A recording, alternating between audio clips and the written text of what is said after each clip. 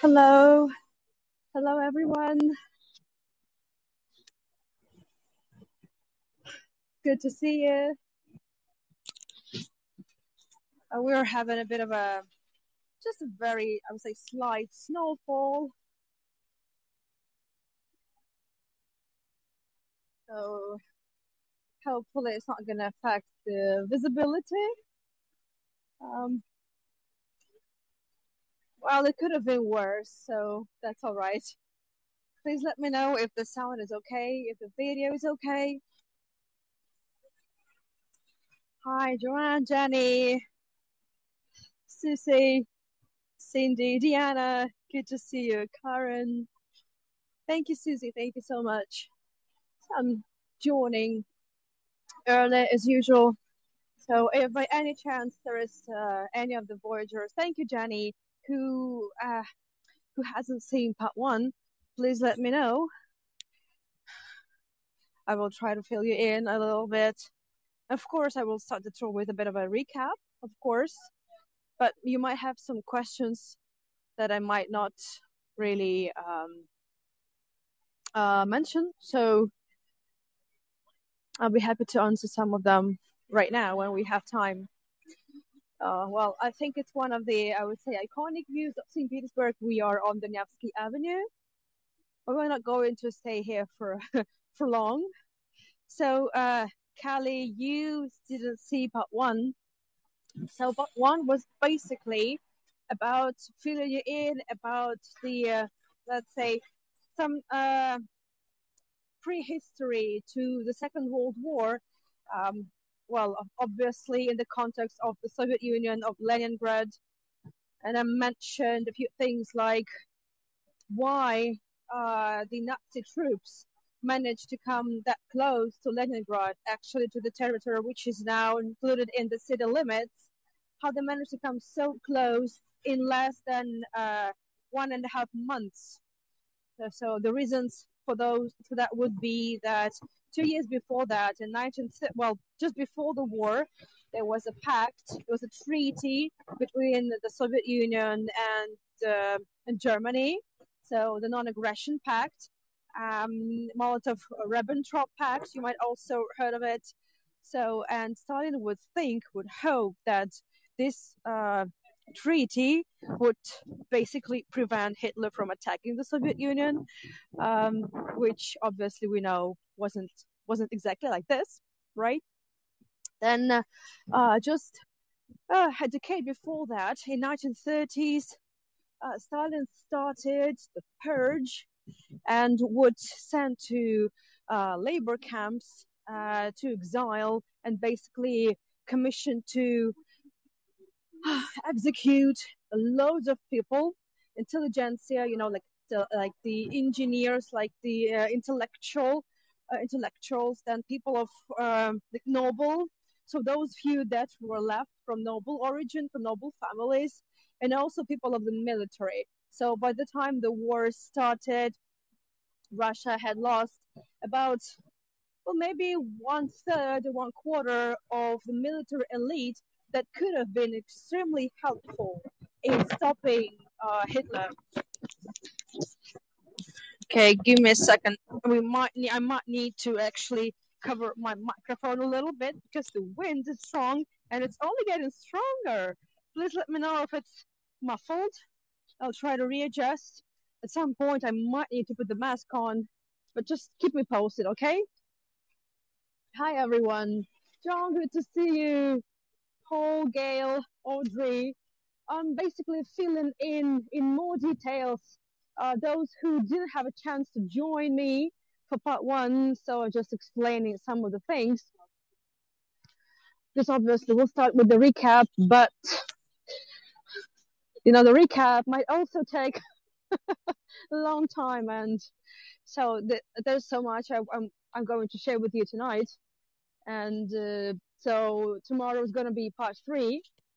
So the parts scheduled for today, actually, I decided to divide it into two parts, not to make it too, I would say, probably, I didn't want really to rush, but it might take me a while. Thank you, Gail. Thank you, Karen. Yes, my son is all right. Hopefully, luckily. Well, you never know. Um, well, his PCR test came negative, so everybody is all right. So far, so good. But definitely that scared me a lot. Well, like any parent, I was scared. Yours has COVID. Oh, Karen, I'm so sorry to hear that. Well, I hope everything is under control. Sending my healing vibes, you know. I'm not sure how powerful they might be and in what amount you will get them delivered, but I'm sending you as many as possible with the quickest VIP DHL delivery all the way. So the premium package for Karen. Fine. Oh yeah, vaccination doesn't really help much. Well, it helps, yeah, but it doesn't say that you're not gonna get it. So I've been vaccinated. I just recently had my booster jab, but I still know I'm not like fully protected. So,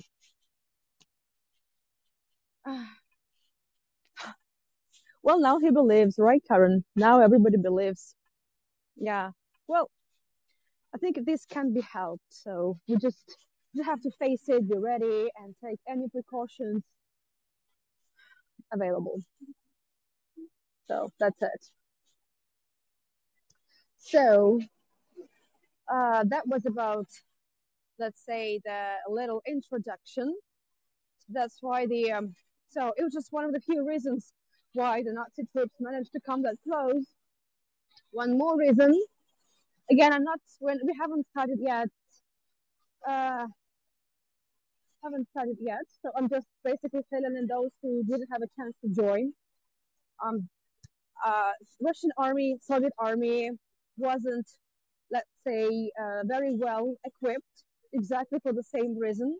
So, because Stalin didn't want to admit the fact that Hitler had been preparing to attack the Soviet Union, and Stalin wouldn't believe any of the information passed by the Soviet spies.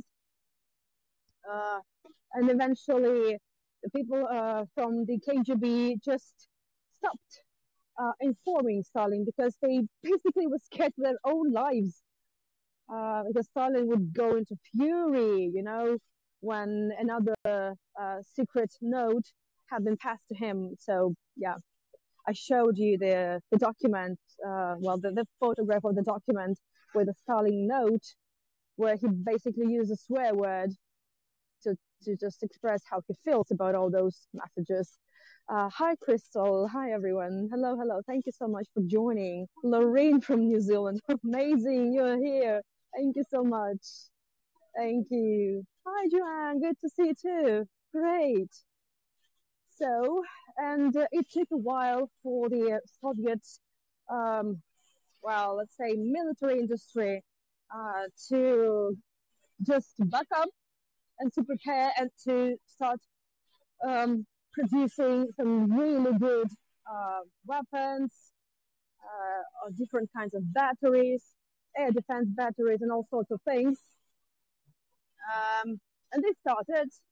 We're going to talk about uh, the equipment the Russian army had, but not in this tour because this tour is mostly about the people, the locals, the everyday life, how people would go about their usual things, you know, their daily routines. Because you had to survive, right? You had to survive. I will try my hardest not to not to make this tour a super sad one, and I will try very hard not to cry, which basically which is possible because well I just turn on my working mode and I'm just a talking head and trying not to be too emotional, but I can't really promise that. Thank you, Jared. This yeah, I'm trying to stay as unbiased as possible, and I would say that um, nowadays the Russian society is sort of split into two camps. Those who, well, the minority misses the Soviet times, and some of them even think that Joseph Stalin had done a lot, and it was him who, let's say, won the war. Partially, it is so because the people fought in the name of Stalin. But you have, well, we have to call spade a spade, and there are many, let's say, comments to that, right? But obviously, the biggest part of people around me, in my basically my circle, well, we obviously understand how things were, and we do not approve and we do not agree with that. But it's history, so there's nothing you can do with history but only learn from it, right? So learn from mistakes, learn from learn from success. So some examples. So yeah, that's basically it. And I appreciate your tolerance. I appreciate your understanding and your comments. I am in constant awe about how educated you Voyagers are and how much you know about Russian history and some names and some episodes that are not normally taught in like European or American schools. So this is amazing. Oh, hi, Richard. Good to see you. Hi, Christopher, Lane, Deborah. Hello, everyone. Hello, hello. It's so good to see you. Good afternoon. Well, it's evening here already, dark as usual. So our tour is scheduled for 7 p.m. local time, which is GMT plus 3. Hello, hello, everyone. Long time no see. Oh, hello. Hello, Aya. Uh, Sadly, the sound is a bit muffled. Well, Susan, that's exactly why I asked you to keep me informed of, because it's a bit windy here and I've been trying to cover my microphone, but just keep me posted if it gets muffled or if it gets, I don't know, if it gets too loud or too quiet. Just keep me posted, okay? Thank you, Judy. My son is doing all right, but it was a good thing to do to stay with him for a few days. So that's thank you so much. It's all good. Yes. Thank you, Susan. Of course. So we're expecting some heavy snowfall tonight. Another storm. Um, well, like a snowstorm. Nothing unusual though, but it might affect the quality of the tour. So please keep me informed of how it goes.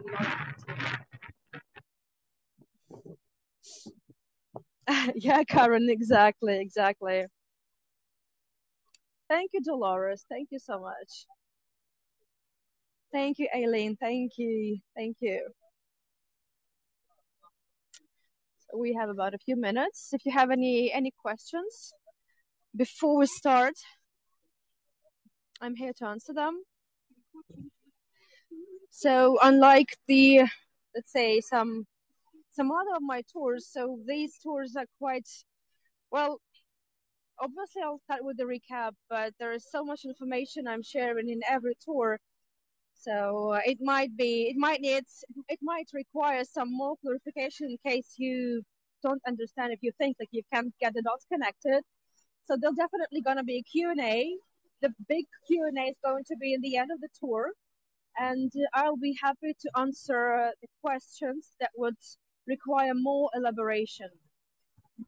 So if you have like really big questions not related to this and that particular thing I am talking about, so that would be really great if you could repeat the questions when the big Q&A in the end of the tour starts. This is the well. It's taken me a while to prepare these tours, and I should tell you that it's not just a month. It's not the first time I'm running this tour, but the first time I'm running these tours. I'm running these tours like virtually for the first time, and it's a whole different level of preparation and planning. So it's taken me a while, and I am negotiating lots of things for this tour. So hopefully it's gonna work. So keep your fingers crossed. Hi, Renee. This must be crazy late for you there. Thank you so much for joining. Thank you. So it's time to begin. Hello, everyone. Welcome to St. Petersburg. My name is Anna. I'm a licensed guide to this amazing city. But this time, it's not really about the glamour, it's not about the awesome architecture. Well, that too, but let me flip the camera. You might actually hear the clocks over here. So we are on the Nevsky Avenue. Thank you, Audrey. Thank you, everyone. So let me step a little backwards so you could see all of it. So this story is the episode 2 of my Siege of Leningrad series.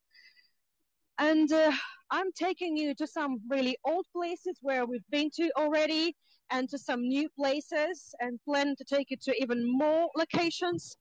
Let me flip the camera here as well on the count of three. 1, 2, 3, because I want you to see this tower as well. And I will start with a beautiful view because I want all of us to think that this couldn't have existed. This could have been destroyed completely, could have been wiped away from the face of the earth. Let me flip the camera back on the count of 3. 1, 2, 3. Thank you, Rini. Thank you so much. Thank you for joining. So we could have lost it all had the Nazi army invaded. Uh, well, luckily they only managed to come very close, so less than 20 kilometers, well, around 20 kilometers to the city of Leningrad, which is the Soviet name of St. Petersburg. So today is the part 2. Again, so the quick recap: the war started in summer on June 22nd, right, with the Barbarossa operation, and it was very quick. And the Nazi army would be moving very fast. They could really pass 50 kilometers, like more than 30 miles a day. And already by the end of August, they were very close. They were in the outskirts of Leningrad. I would like to show you one map that I I use maps a lot because there is nothing I can explain without them in this regards. So this is the map. Over here you see the pink territories. Those are free territories, not besieged. All the other territories of Leningrad and the Leningrad region were occupied. So with their 3 army groups from the south, you see Army Group North is one of the army groups, about a bit less than 1 million people. They started to attack. They were really aiming at Leningrad.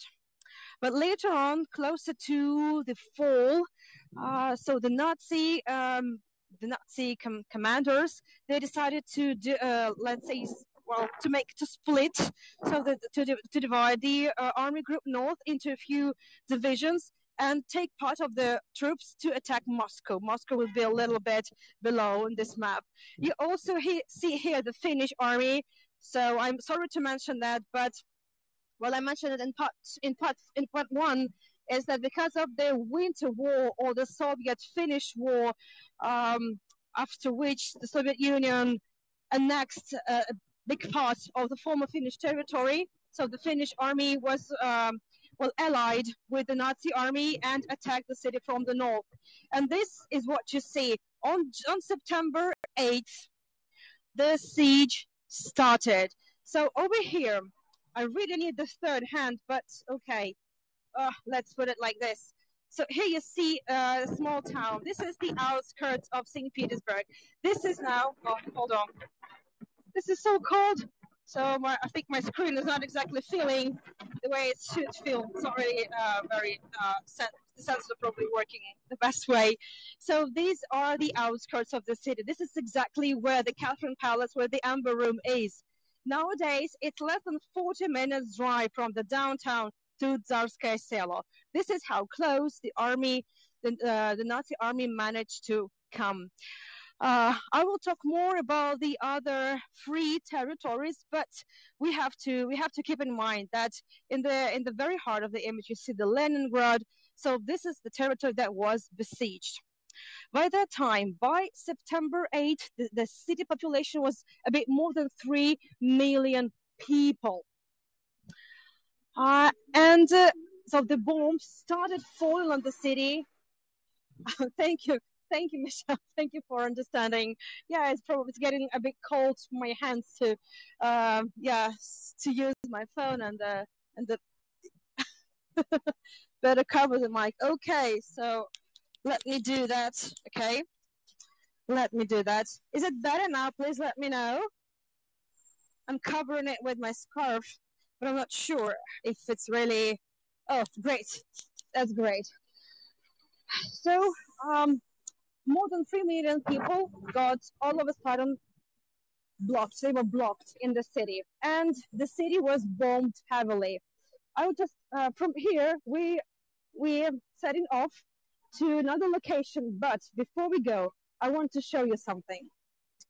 So this is, you see, this is the Gostinny Dvor, the shopping mall, the very first department store. Let's put it this way: department store that has been working since the last quarter of 18th century.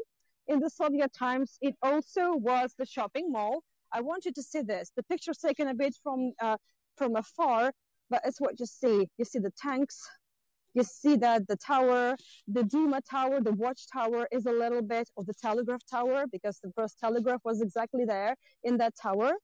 So it's a bit it's partly destroyed. So this is just the very first days of the siege. Well, yes. And there's one more image, and I would like to start from here. So just, it's a bit graphic. It's not about blood, but I wanted to say this. So I'm taking you to those horrendous times now.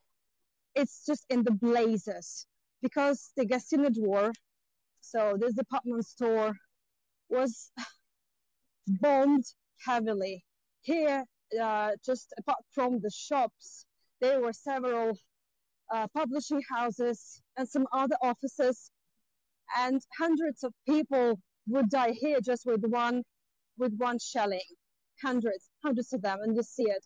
So, and I'm taking you, uh, well, to this journey, to those horrendous days, and I will try to keep it on a bit a positive note, if that's really possible. But I will try. You can't see or hear anything, Ayad. Maybe refreshing might help. Well, if you can't hear me, that's, I'm not really of use here. Maybe anyone could just advise Ayad to refresh. Yes, well, it's great. Thank you so much for letting me know. And right now, I'm taking you to the Art Square, Fine Arts Square. And many of you remember this area. We've been here many a time, but I've never gotten a chance to tell you, well, the entire story of extremely important thing, the Siege Symphony, uh, that was premiered here in the besieged city. Exactly here in this yellow building over there. Yeah. Well, I hope it works for you now. Maybe there's also the mute button that you just have to click. Oh, it's a shame it's not working. So you see, so today we're going to cover just some of the places that we've been to and some we haven't seen. But it's like this about the siege. The siege was everywhere. So the traces, the memories, even the memorial plaques and some other monuments, they are everywhere. And it just, there's so many layers in one of the same place that I would say it's, well, I always mention the siege, but so today we're going to focus about, well, exactly on this period. If you haven't seen these places before my previous tours, if you haven't seen many of my tours, well, feel free to ask questions. But we are in the very old area. This is mid 19th century area of St. Petersburg, one of the biggest and most beautiful squares of St. Petersburg. It's called Fine Arts Square or Art Square because every building here is about art in this or that way. Well, even this building of a five-star hotel, Grand Hotel Europe, is also a work of art for sure. The magnificent architecture and the culture is probably one of the things that saved people, that helped people to survive. Meshmore, there is no such thing as a central monument, but there's one, really big one. I'm planning to take you there, but not just now. But the small monuments are really everywhere, really, really everywhere. You just have to know where they are. You just have to find them. And here we are about culture. It's about so people were starving. I will tell you later about how people would find food, how they would get by, how they would make sure their families, their children had enough. Well, they never had, but at least something. But we start with culture. So this is the memorial plaque. It says that exactly here in the building of the Philharmonics. I will show you the building from afar. Well, is it bumpy for everyone or just for Ayat? Please let me know.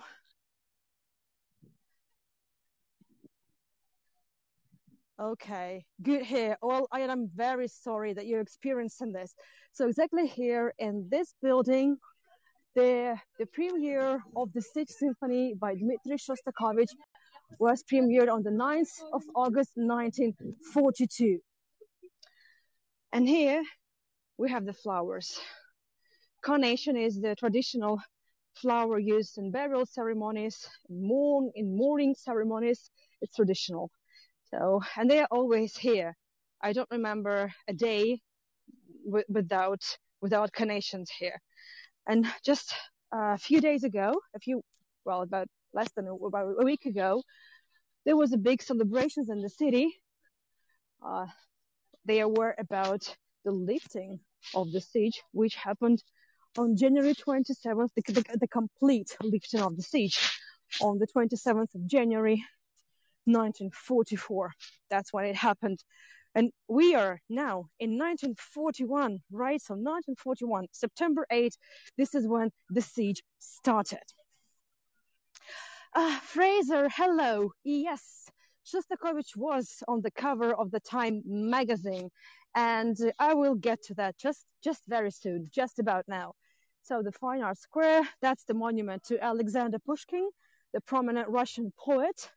Luckily, he lived and he died before that. So this is the building of the State Philharmonics. So the Sixth Symphony. So when the siege started, Dmitri Shostakovich was in St. Petersburg. He lived not far from here. He was a prominent musician by that time. And when the siege started, he, just like many other people in the city, he tried to go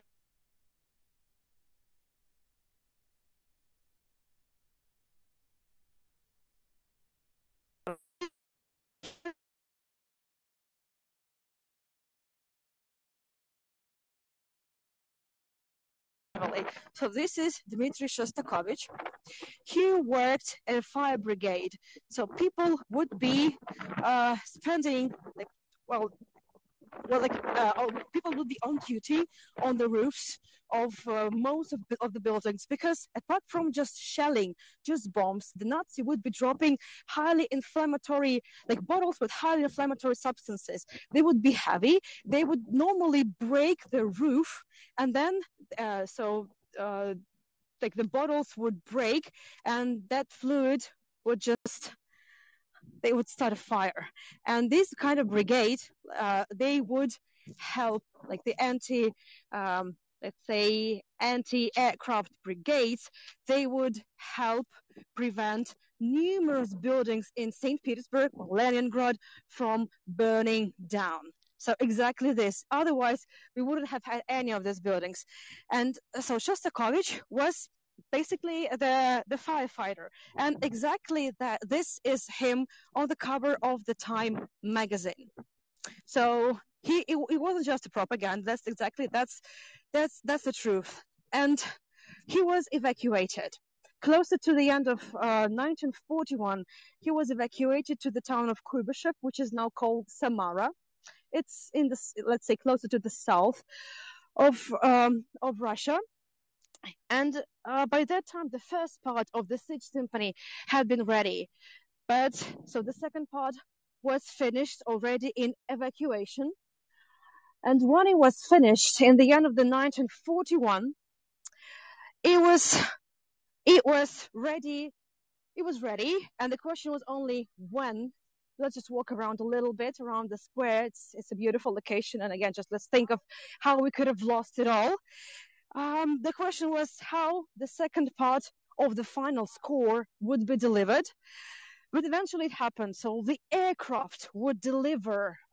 Um, the aircraft would deliver the final score. Uh, and this would be the conductor, Carl Eliasberg. Sometimes it's Eliasberg, but no, it should be Eliasberg. So this was the conductor, the chief conductor. He was given the final score, and he was in shock because when he saw the final score of the Siege Symphony, yes, Carol Shostakovich was just one of them, but yeah, well, was just one of the greatest composers and musicians.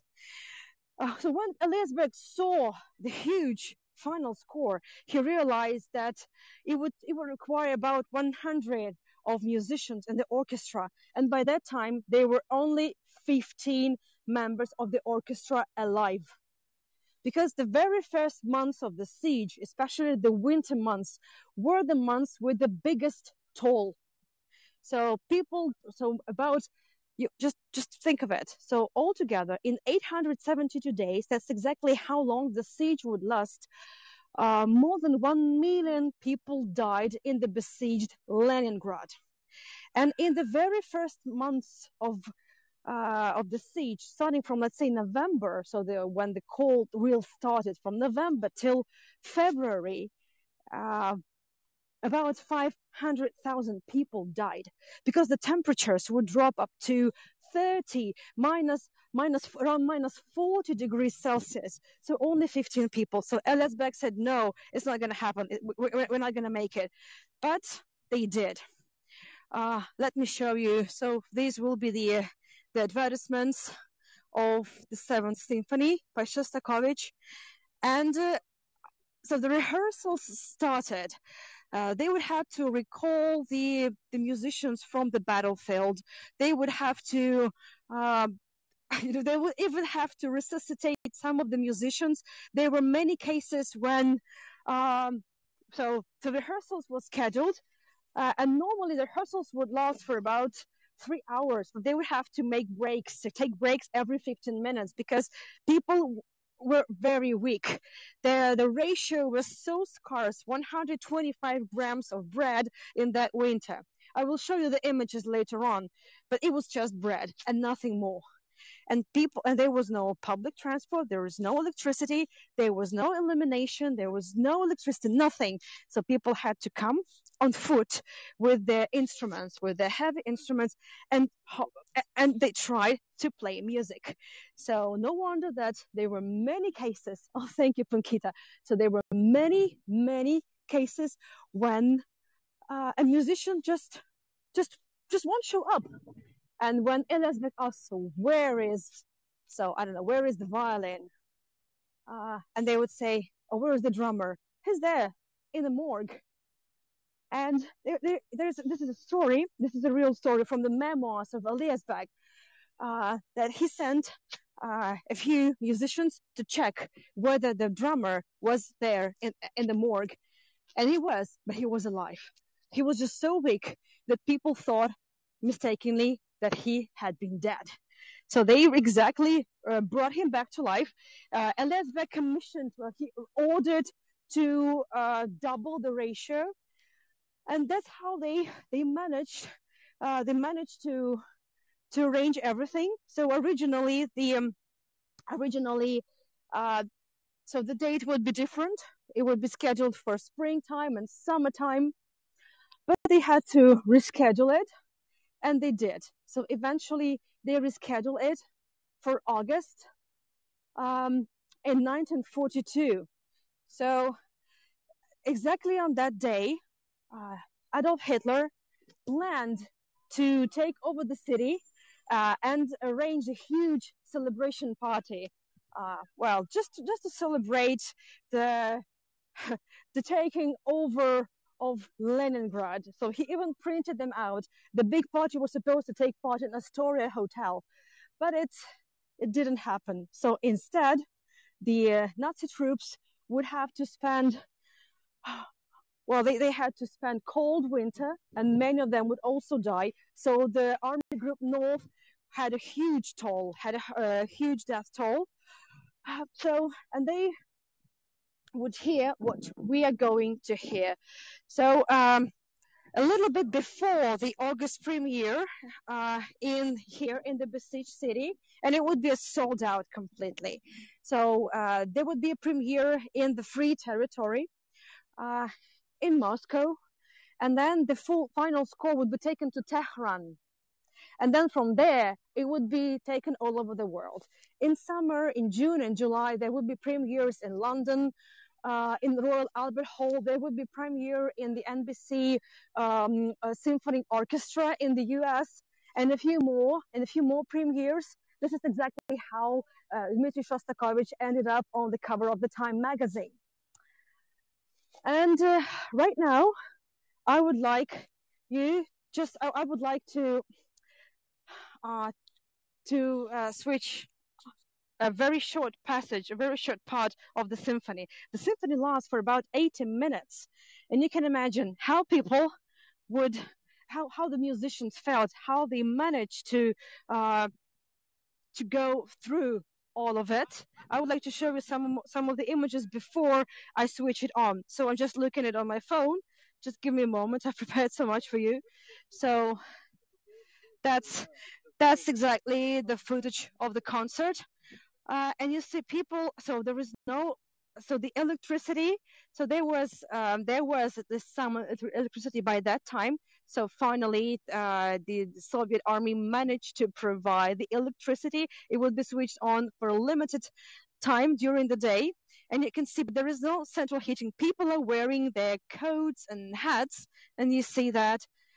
I remember reading, I looked through the memoirs of the wife of Elias Beg, and she mentioned that they spent the last potato to starch his shirt because it was supposed to look dapper for a concert.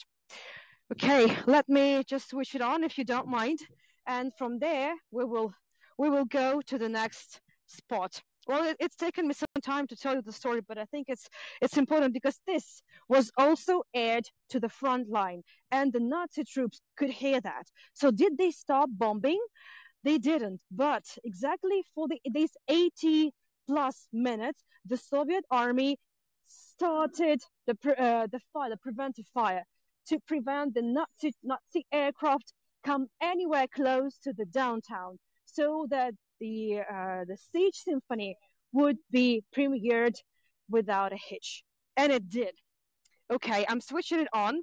Please give me feedback if you can actually hear any of it. So hold on a moment.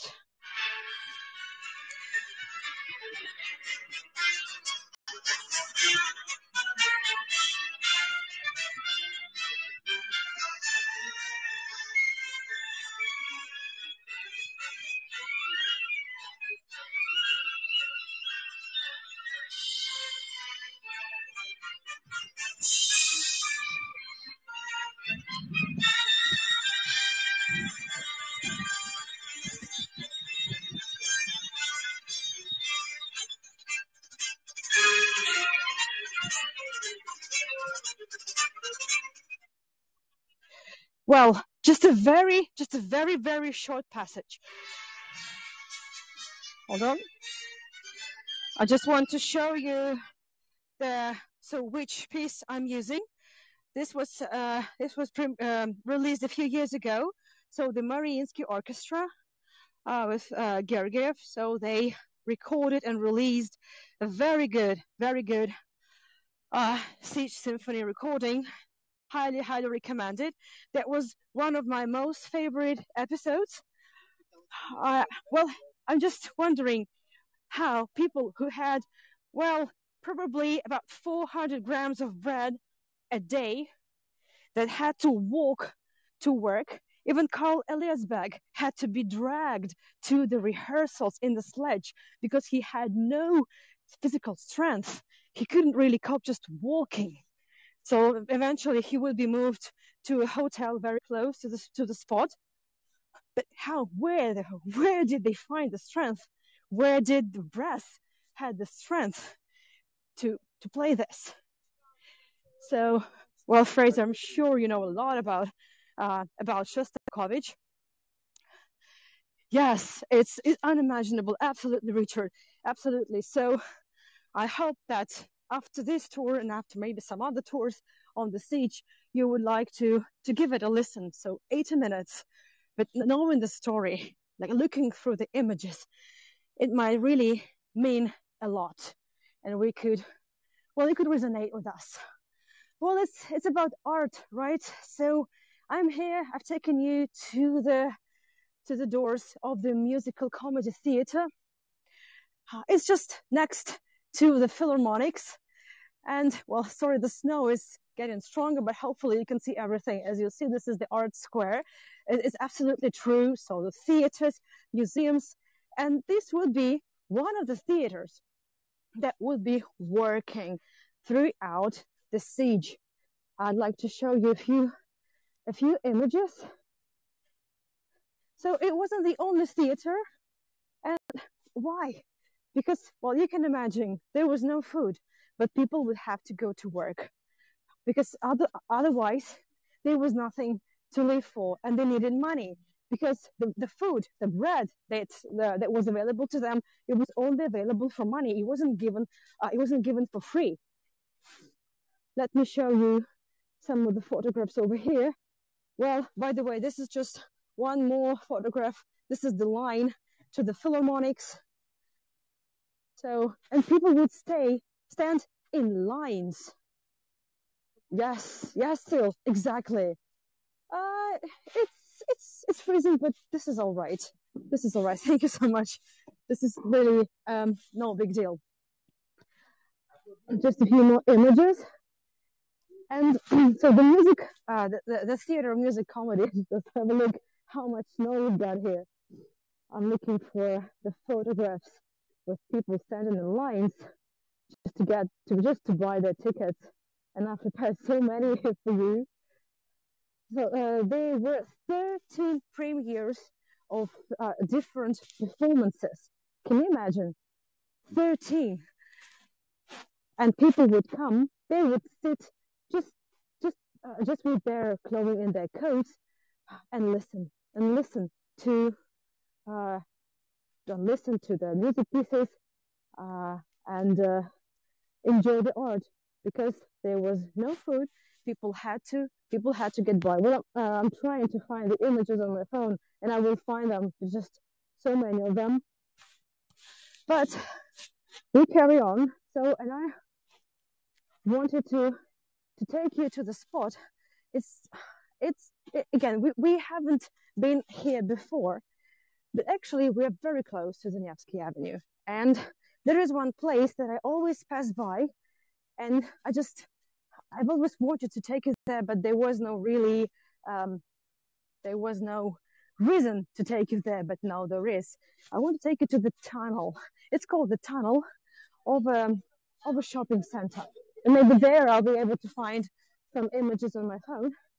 So I'm taking you to the tunnel. Please let me know if the connection gets worse.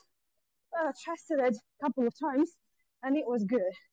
So we are in the tunnel of the Passage shopping mall. And I've taken you here because it is definitely a tunnel. Please let me know if you can hear me. I put my mask on. Good. Thank you so much. And I've taken you here because here in this tunnel, not only workers of the department store called Passage, but also the people who will be passing by had a chance to hide from bombs. And here we have the memorial plaque. It's in Russian, but it says here. So here, this is to praise the memory of people who died at the battlefield. against the Nazi army who fought for the freedom of the motherland. Well, this will be the translation.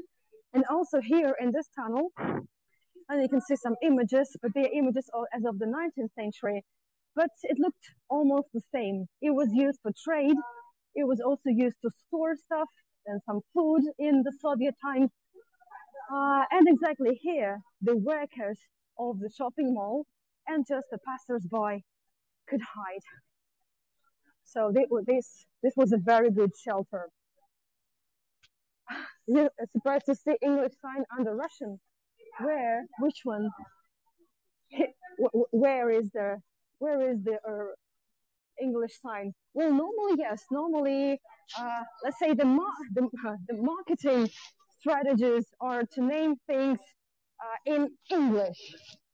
So when in St. Petersburg, you will be surprised to see so many English captions, of everything. And I would say that it's less common to see something in Russian. Let's say the name of the shop, for example, and some signs. So the trade, that's how the marketing works. I would put it this way. So yes, obviously, Valerie, in London, yes, you could find a shelter in London in the tube, right, in the subway. But the thing is that the subway in Russia would appear only after the war, exactly in 1945. That Stalin commissioned to start building metro. So that was it was planned before the war, but the war started and plans changed. So as we go to the next spot, I need to cross here. So just give me a moment. It's getting a bit slippery too. Thank you so much, everyone, for the tipping. Much appreciated. So as we walk, I promise to tell you more about how people survived. And if I find the images of people in the theater, well, because they are there, but I have about 150, I will provide them just in a while. So how did people survive? What did they eat? That's a good question. So when the siege started, well, let's say when the war started, the card system was initiated. So people that went to work, they were employed, they would be given the cards, they would be paid money, just salary, and they would be given cards. I have a few images of them. Well, for example, that's how the cards would look. So in every piece, every square of the card, it actually had the date and it had the amount of bread that this card holder was allowed to have.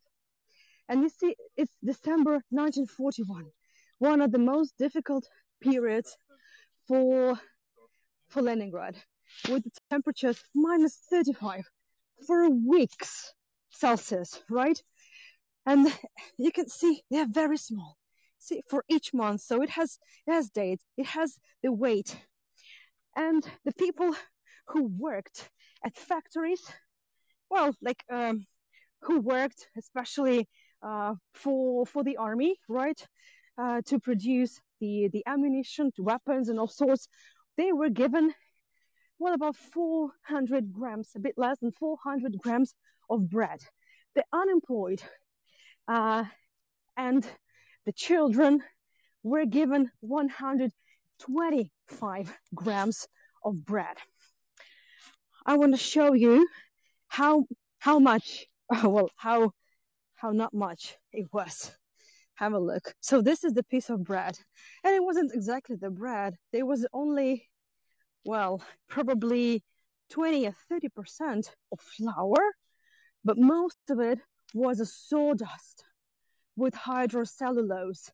So sawdust, cellulose, flour. And what was exactly hydrocellulose? It was basically to give more weight, to make the piece of bread, loaf of bread, more heavy, but it wouldn't give any nutrients. It wouldn't have exactly zero um, zero good, zero nutrition for the people. That was it. Can you imagine? And it stands next to the small, well, this was the makeshift lamps since there was no electricity. It, yeah, it was just like a small lamp. It would just give you very, very dim light over here. So you could probably just read the numbers on your bread card. And those cards, and what was the sorry, and that was all they got each day. Yes, and that was all they got each day. And again, so 1941, so 125 grams was the minimum, and it would go like this up until spring. And then from then it got easier. It got easier because it was springtime. So shortly people managed to grow things in every available um, plot of land, like the square garden, anything like the garden over there.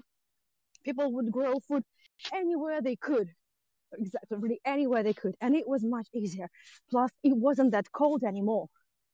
So, and the Leningraders would say, if you survived the first siege winter, you can make it till the end. You can make it to the end. So we are on the Manежная Square, the Manege, the horse riding Manege. It's there. So the imperial horse riding Manege for the for the horse guards of the army. So 19th century architecture is exactly there. And this is just one of the squares. We were here, John, about the water. We will talk about that. No, there was not enough water, but luckily the water occupies about 10% of the city's territory. So people would just go to the river, make hole in the ice, and take water in the buckets. But that's a big part of story. And tomorrow, because tomorrow we have part 3 of the siege series, I will take it to one of those places and I will show you some of the footages of how it looked. And we were in this square when we had our Christmas special tours for the Christmas market. But I just, every time I would be here, I couldn't stop thinking about any other multiple layers of history here, just in this very small plot of land. Exactly there in that building over there. Well, we're not going there, it's not really a big deal. But there was a very special person who lived in that building. He was one of those people who probably who helped save more than 1 million of lives. Uh, just give me a second. I'm trying to find his portrait on my phone as well. This. He was the engineer who helped save people. So this is him, Vasily Manakov. He was the army engineer, and he was one of those people who built the road of life. Very few locals actually know that the person who helped save 1,300,000 lives just lived here in an ordinary residential building in the former communal apartment. So what is Road of Life? By the way, this is the memorial plaque on the house where he used to live, but very few people actually pay attention to memorial plaques, right? Yes, Joy, very few people ever heard of him. Yes, well, of course, he wasn't the only one who worked on the project, but yes, yes, Lynn. Well, more than 1 million people died. 1,300,000 people were evacuated throughout the siege. So, and let me show you the map again. So the one that I used in the beginning. It's a bit uneasy with the half-frozen hand, but I'm trying hard. Thank you so much, everyone. Gail, Richard. Yes, exactly. The road of life. So there you go. Oof. So you see the unoccupied. So the pink, those are the free territories. And you see here, so the Lake Ladoga. And you see the this blue line, arched line. So when the ice on the Lake Ladoga, which is the second biggest lake in Europe, um, when it froze, which happened in November already, so the road of life on the ice of Lake Ladoga was open. 30 kilometers, which is about 15 miles. The trucks were called polluterkas, and I showed you the real polluterka, so the truck in the museum, the military medical museum. So they would help evacuate people from the Coca River to Cabona, just a few villages from across the lake. And this spring, I am taking you along the road of life. So just give me time, and we're going there. I have no idea how it's gonna look, but it's going to happen. So are you in? Please let me know. It's going to be one of the hardest trips ever, but it's definitely an important trip to take.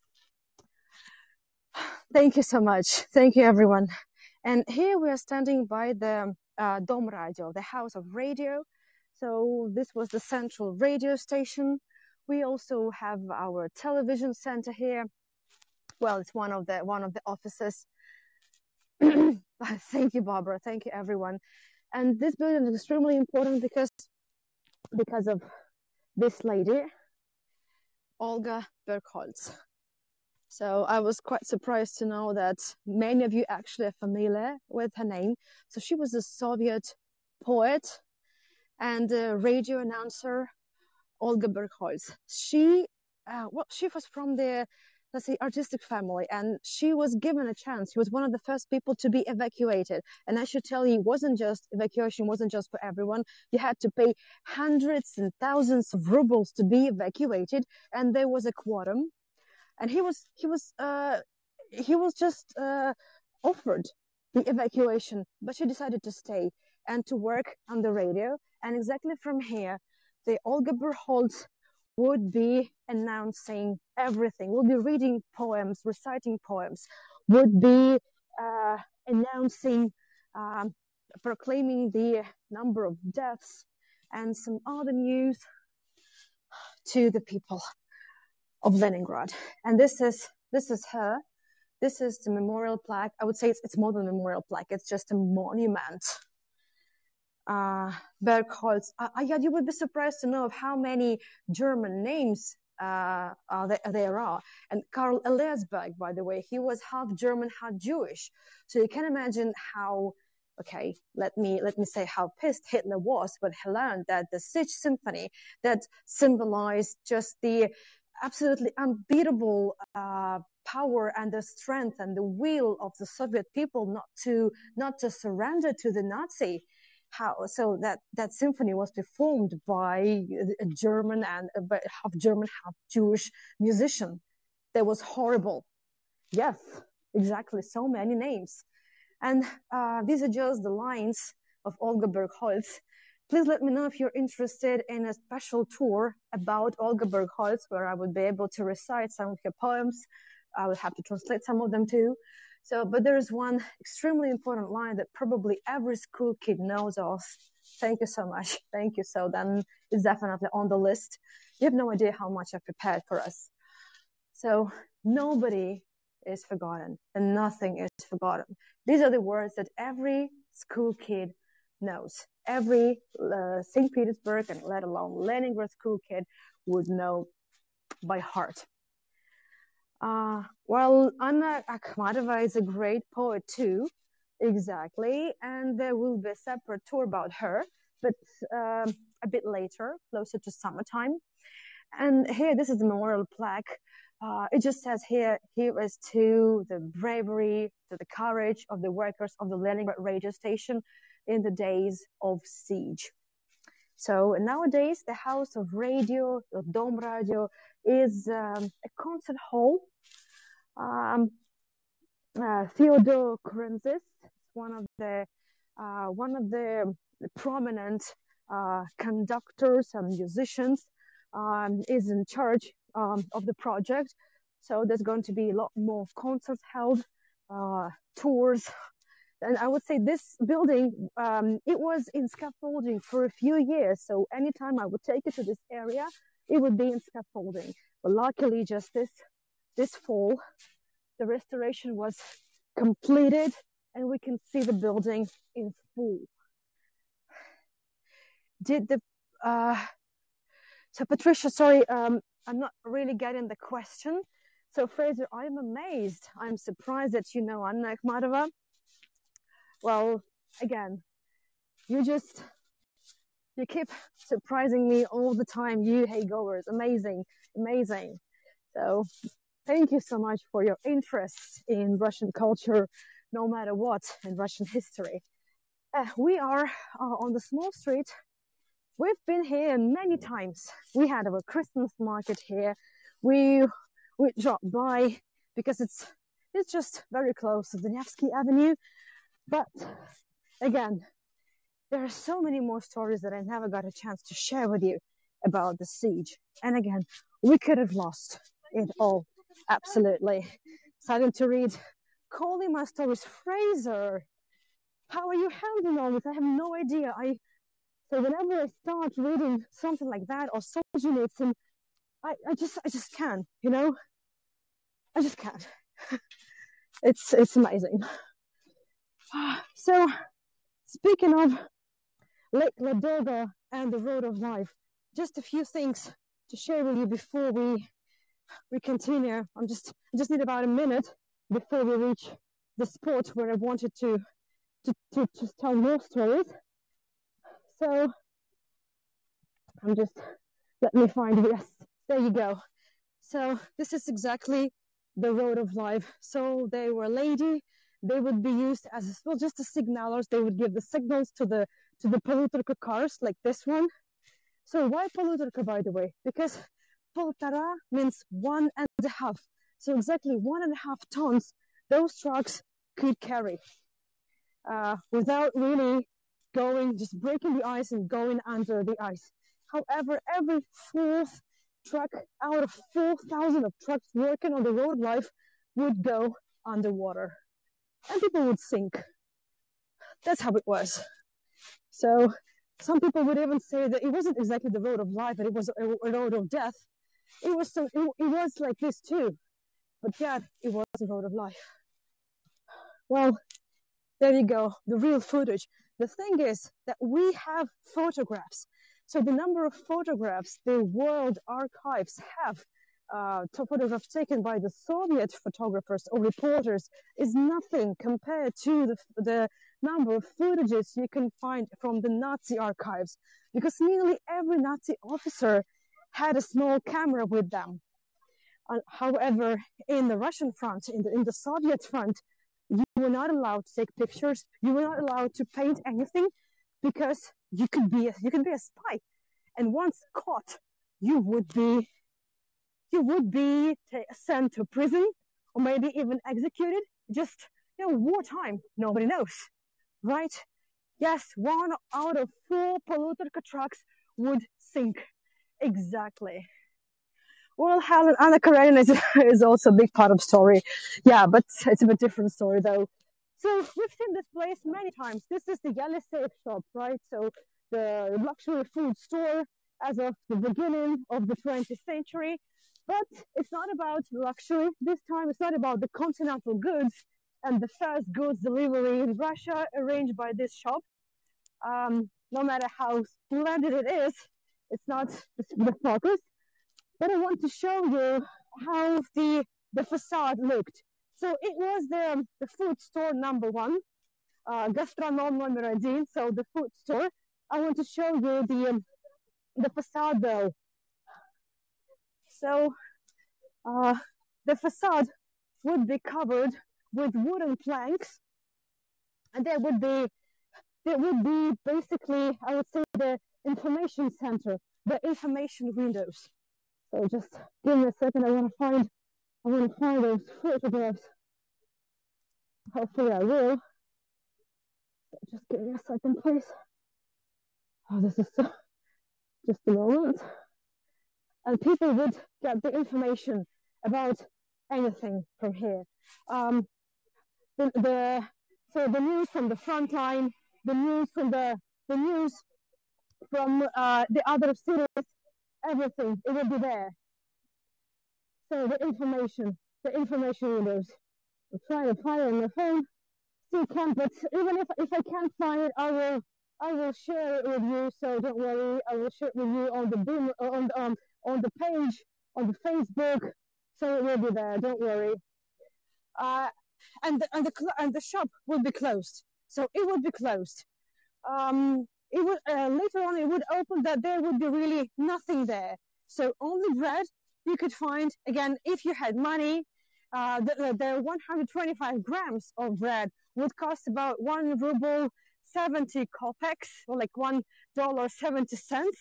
The average salary was starting from 150 to um, tucking into a scarf.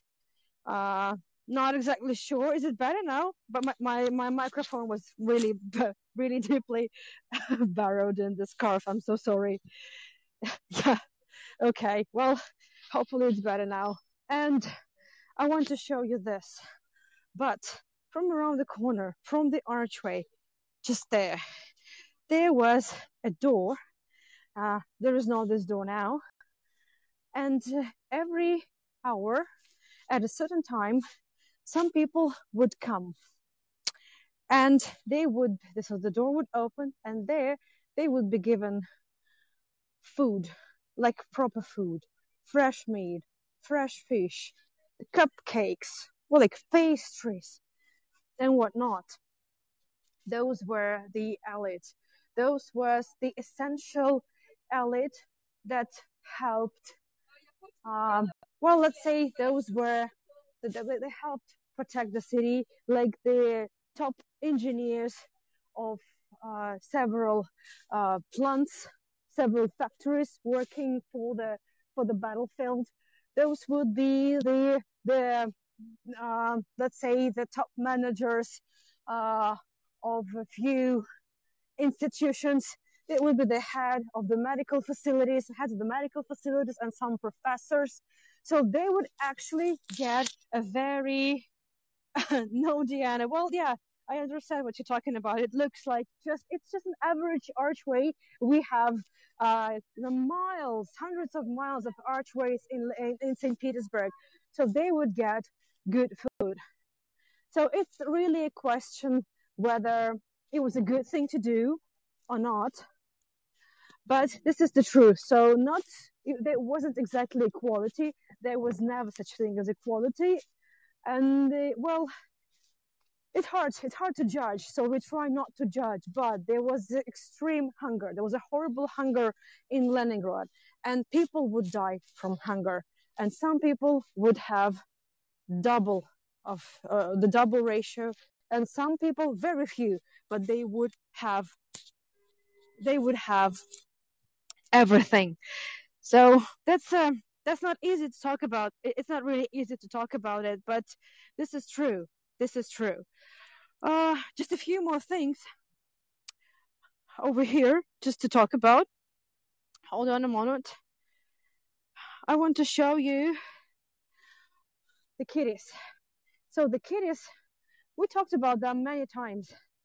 So the thing is, so one kitty is there. His name is Yelisei. So maybe I can zoom it in over here. So his name is Yelisei. So the kitty is there. And the other kitty is there. These are one of the smallest monuments you can find in St. Petersburg. Well, you know about the Hermitage cats, right? So they helped save the royal palace, the Winter Palace, from mice and everything. And this is the Vasilisa, so the girlfriend of Yelisei. There you go. This is the Vasilisa cat. This is her. And so I told you quite a lot of times that cats, with their sixth sense, they could predict bombing, and that was the case. However, by spring 1941, cats, dogs, every domestic pet just disappeared from Leningrad for obvious reasons, right? So they were eaten. And this is when rats came in and they would destroy the scarce resources of the food that would be uh, supplied for the road of life. They would attack people, the weak ones that could not resist, that could not protect themselves. They would eat corpse. they would just eat the bodies, the dead bodies, and the bodies would be laying everywhere. So there were many cases when, well, this person walks and person falls. I'm so sorry, and person dies, and nobody rushes up to pick them up because people have no strength. Because if you stop for a moment, if you just if you just spend a little more effort, this could be the last effort you could ever take. And there were many cases like exactly here. So there were several bodies laying. I'm not going to show you photographs, but you can find them if you wish. I'm so sorry. I'm so sorry. So a man who was about 40 years of age, he just fell, and there was like water here, and his body froze into the ground. And it was there till springtime, and only in springtime, just to prevent the epidemics, the body was picked up and carried away to one of the crematoria. That's how it was. And let's say in the beginning of the siege, like it was hard, it was unbearable for people to see. But at some point, people got used to it, and it was just the episode of their everyday life. I'm so sorry. I'm so sorry to mention this, but we have to. Sometimes we have to face the truth. And I'm not really giving you the most horrible stories. No. And probably the last spot for today, which is on a good note. This spot, you just you most probably you would have passed by. Everybody would have passed by, but just here where there is a pizza restaurant here, but the pizza restaurant actually is renting the well, let's say the office. So that place was used for the hairdressers, for the beauty parlor, and this is the memorial plaque to the workers of the beauty parlor, of the hairdressers.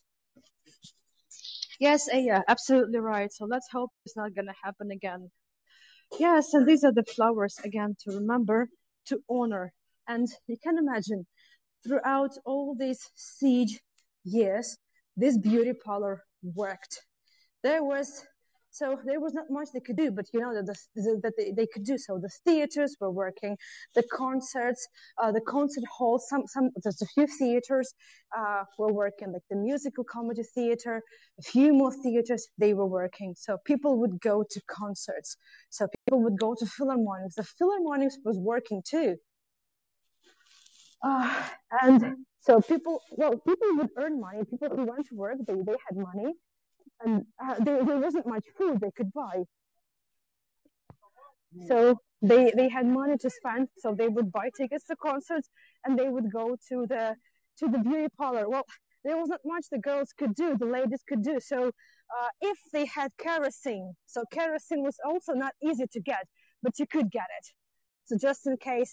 So we have Starbucks here now, and then this is the pizza place just the next door, and this is where the beauty parlor used to be. Actually, that beauty parlor was opened in late 19th century, and only a few years ago it will be closed for good. Can you imagine? Uh, yes, Valerie, you can find the graphic images everywhere. You can just go for them, and you find all sorts of things like dead children, mutilated bodies, and whatnot. Yes, you can find it. So I'm not here to I'm not here to give you nightmares. I have them already, so I don't want you to have them. But I'm here just to, well, just for us not to forget those horrible days, and probably just to be even more thankful to what we've got. And well, who am I to tell you the stories about the Second World War? Many of you, many of our families, grandmothers, grandfathers, parents, they were there. So who am I to tell you this? I'm just giving you some account of events that might not have been that obvious and familiar to you. So I owe you a few photographs, and I will share them. For some reason, I can't find them on my phone. They just disappeared, but I will provide. So I owe you a few photographs of the concerts, and also how the Yeliseyev shop looked like during the war. Uh, yes, I need all kinds of gloves, but yeah, this is this is all right. So Q&A. So now, well, I know. So there, I'm going to overrun a little bit, but those who have time and you have questions that you need answers for, I'm here to answer. So tomorrow, just we're using this opportunity. So tomorrow evening, there will be part three. We'll start from the same place with the recap, and then we go on. We can talk about the water, about the electricity, where people found those, where people could find more resources, how they would cook food from nothing, and many other things. And then there are lot more tours on my channel already scheduled, and it's going to be a lot more. And hopefully, there will be some really exclusive visits in the framework of the siege tours. Thank you, everyone, for the tipping, for the support, for compassion and tolerance. So, the question time. I'm going through the chat. If I missed the question, feel free to send it again. Thank you, everyone, for those words of support. People went dancing during London Blitz. Yes, exactly. Yes, indeed. I'm not saying that the Soviet people were the only who suffered. No, obviously not. The entire Europe suffered. No, nothing like that. The thing that just makes it a little bit stand out just because of it's just how severe it was and how long it lasted. So this is the longest siege of just one single city in history. So, and it's just for us to remember and to never let it happen again. Uh, so where were the rich? People earn money, and some people earned a lot. Like you could earn. So the average salary was like from 100 to 50 rubles, which is the minimum, to 600 rubles. People would earn money, but there would be not much to spend the money on. So they would be rich. And again, the people who like the bosses, like their superiors, especially the essential superiors of essential industries and the institutions, they would get a lot. But the head of the medical academy would actually share his double size ratio with workers. So every day he would invite to his office one of his colleagues and they would share that meal.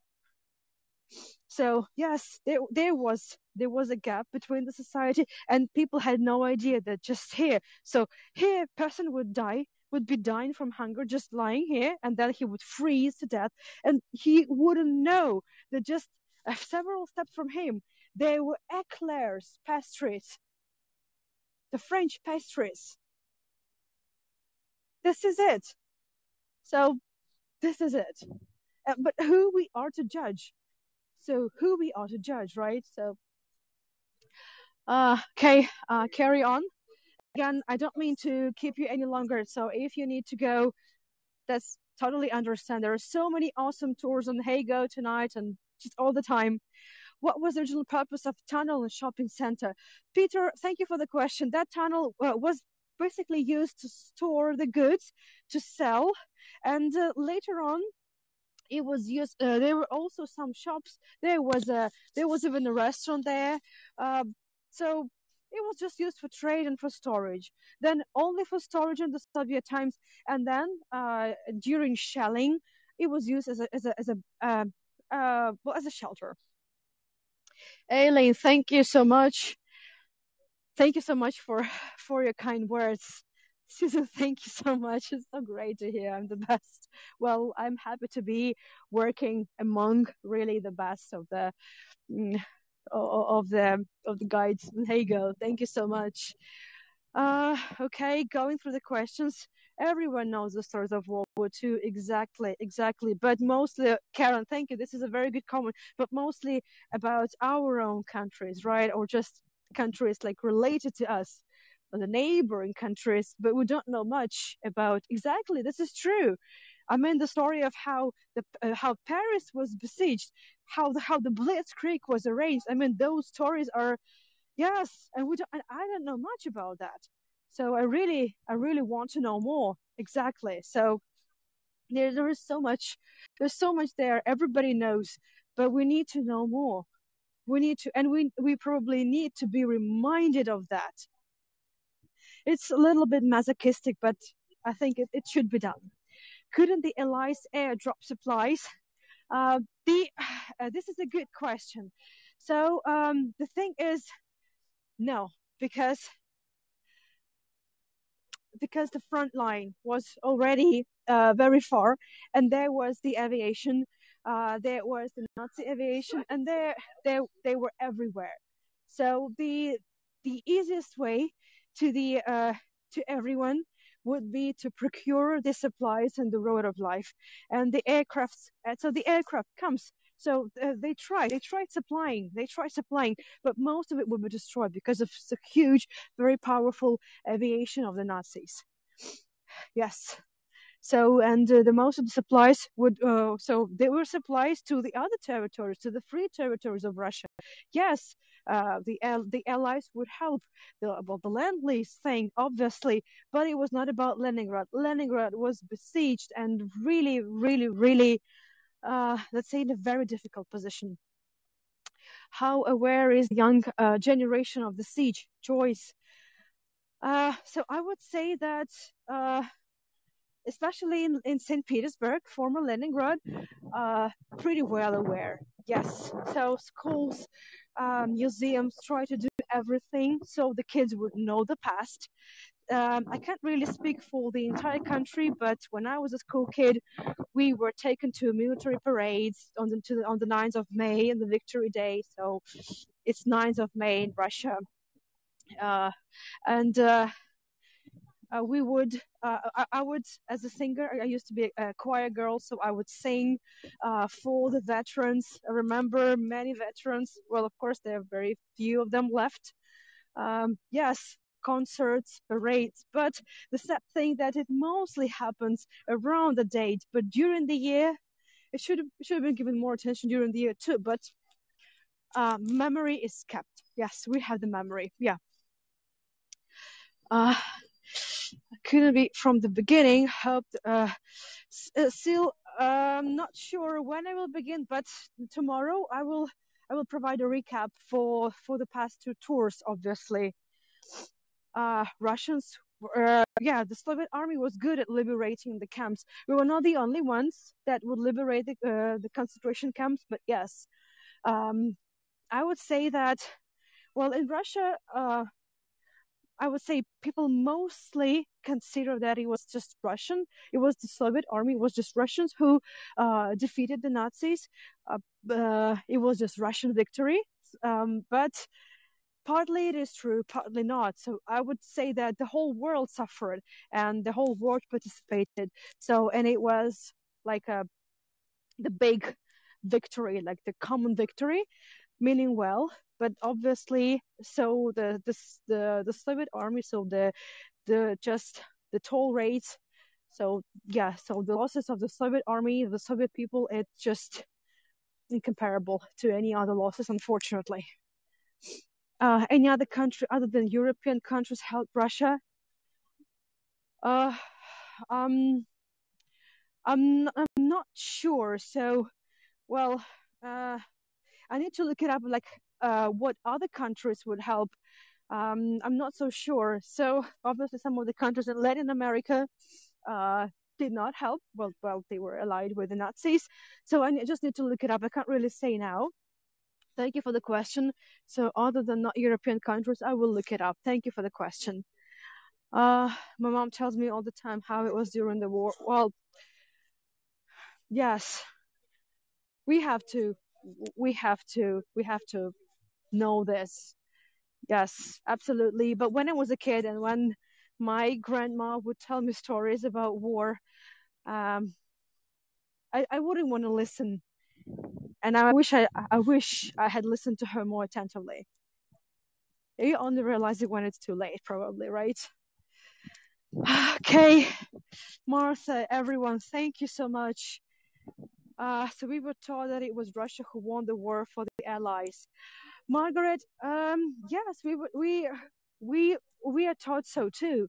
Yes, just we need probably think of it in a broader, in a more broad spectrum. But yes, absolutely, absolutely. I'm not diminishing any impact of the Soviet army for sure. Yes, it was our victory, absolutely.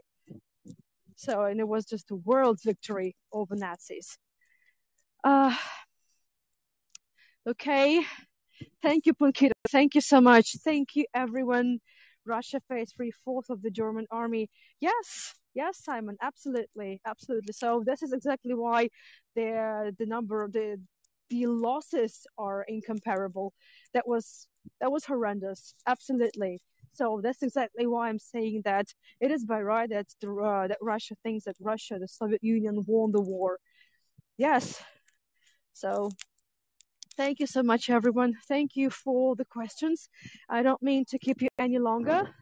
So I'll be posting some of the photographs. So maybe I'll just show them also tomorrow throughout the tour. Uh, thank you for your interest. Thank you for the support. Thank you for coming back to my tours. And so tomorrow we'll start from the same spot. Thank you. Thank you so much. Thank you, Aileen. Thank you. Thank you, everyone. So, really can't thank you enough. So, don't mean to keep you any longer.